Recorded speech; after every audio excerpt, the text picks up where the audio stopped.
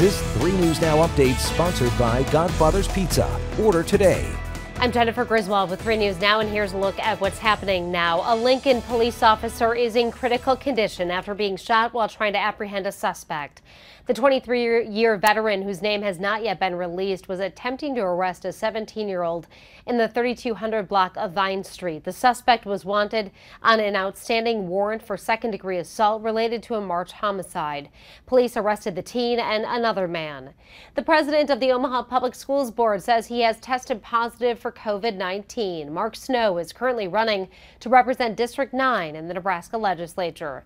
Snow posted on his Facebook page saying, in accordance with directed health measures, I am postponing all events. He urged people who came in direct contact with him over the previous 14 days to get tested and quarantined to protect themselves, loved ones, and the community.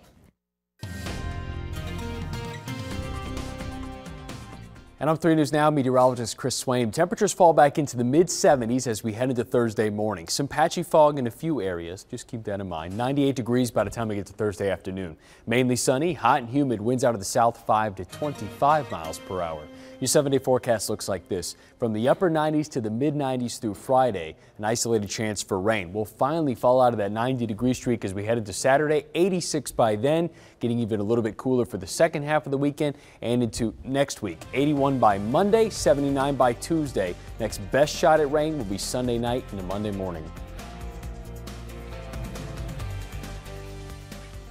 Godfather's Pizza's Autumn Feast, a medium specialty pizza, your choice, a medium pepperoni pizza, and my new caramel apple streusel with Twix candy pieces. Get your Autumn Feast today. Godfather's Pizza. Do it.